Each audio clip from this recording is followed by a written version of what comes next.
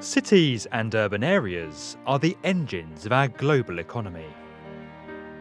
Standing at the intersection of commerce, culture, manufacturing, innovation and transport, the most successful metropolitan areas can increase the well-being of existing residents and newcomers alike, while significantly driving economic growth across the broader region.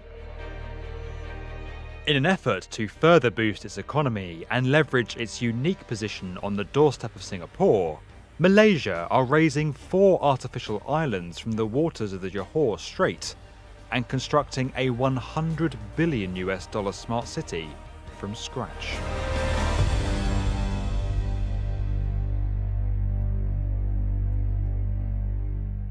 Malaysia is a prosperous Southeast Asian country whose successive governments have consistently invested in infrastructure and industry, allowing them to construct iconic buildings like the Petronas Towers.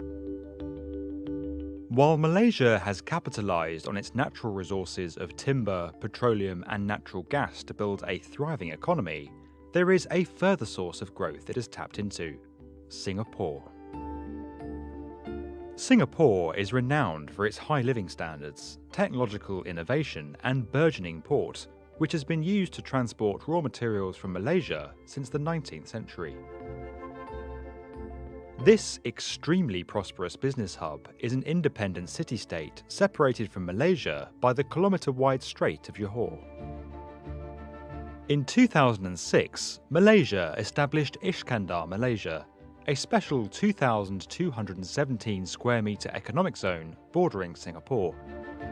In 2019, the economic area was more than doubled in size and now stands at 4,749 square kilometres. The country's government hopes to mirror the success of Shenzhen, a former fishing village which became China's first special economic zone in 1980 and that is now home to nearly 13 million people.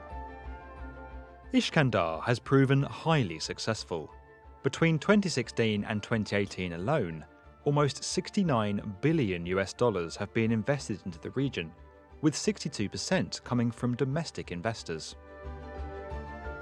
Furthermore, Malaysia is one of the countries included in China's Belt and Road Initiative, launched in 2013, a $900 billion portfolio of strategic infrastructure investments to better connect China with its surrounding markets. Now, the region is embarking upon one of the most ambitious construction projects that the world has ever known: the vast Forest City. Built across 4 newly created artificial islands, Forest City has been planned by Sasaki Associates and is being financed by one of China's largest residential developers, Country Garden. According to the developer, the scheme's location is the result of wanting to protect agricultural land, as well as the region's coastal mangrove forests. When it completes in the mid-2030s, the $100 billion new city will become home to 700,000 people and over 200,000 jobs. Each of the new city's 4 islands is designed around its own special theme, creating a sense of differentiation and identity. The first 979-acre island is planned as the high-tech industrial zone and will include an office district and IT industrial park, alongside residential neighbourhoods, shopping malls and a beach resort. Construction of this first island began in 2014, and the first 482 households received the keys to their new homes at the end of 2018. The second, much larger island was planned to cover 1,978 acres and become home to the central business district and tourism zone of Forest City. However, due to environmental concerns around its impact on neighbouring mangrove forests, the original plans were scaled back to 1,386 acres, and the island will now mostly comprise of housing. The 405-acre third island is set to become the city's financial and economic district, while the final and smallest island will be home to a congress and convention centre across its 145 acres.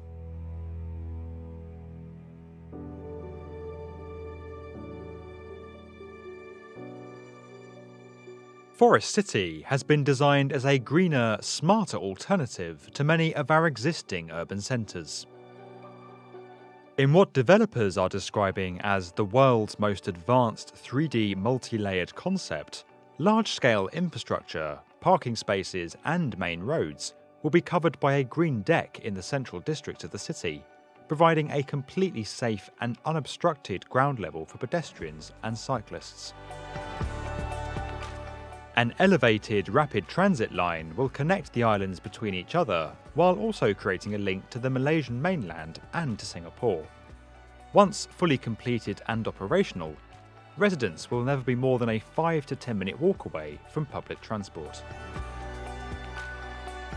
Smart technologies will extensively support the management of the city's public spaces and resident services, while all buildings will be designed according to the highest residential standards.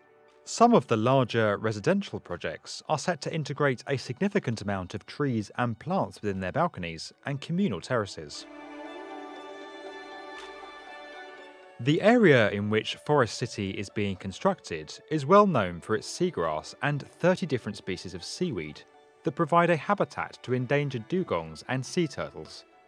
As such, many hold concerns around the environmental impact of the project.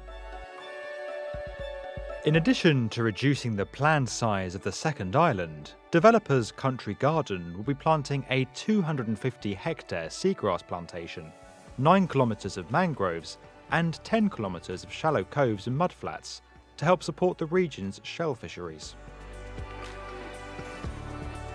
During the land reclamation works, screens have been installed in the sea to reduce sand and silt from spreading and causing murkiness that can block light and reduce the growth of marine flora. In another effort to cut waste and to increase the quality and affordability of new buildings, Country Garden has invested in a new industrialised building systems plant in Malaysia, some 10 kilometres from the city.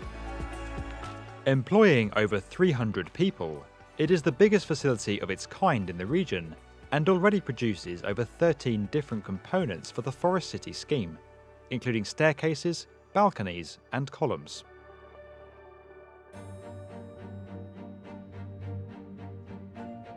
While property in Forest City is affordable by Western standards, there are increasing concerns that many local people will not be able to afford to live there. Despite a 2-bedroom apartment reportedly costing around $175,000, a mere fifth of what it would cost in Singapore, property remains unattainable for many locals. 70% of the 18,000 residential units that have been sold so far have been purchased by Chinese nationals, who are attracted to Forest City by its green setting and proximity to Singapore. Just 20% are local Malaysian buyers. In response, the new Malaysian Prime Minister announced in August 2018 that foreign nationals would no longer be able to buy property in the country. His position was clarified the following month, that foreign nationals would be able to buy property, but would no longer get an automatic visa if they did so.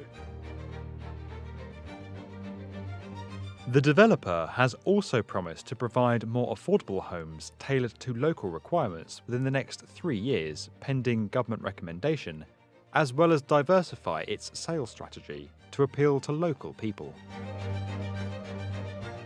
Malaysia is currently questioning the broader role of Chinese investment within its economy, and many Chinese-backed projects have been temporarily interrupted or postponed, including a high-speed rail link between Kuala Lumpur and Singapore, and a new railway connecting the east and western coasts of the country.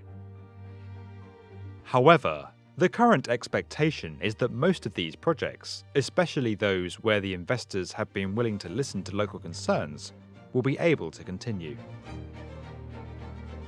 The result at Forest City will be a vast new urban district, Malaysia's first ground-up smart metropolis that stands ready to meet the challenges of the 21st century and beyond.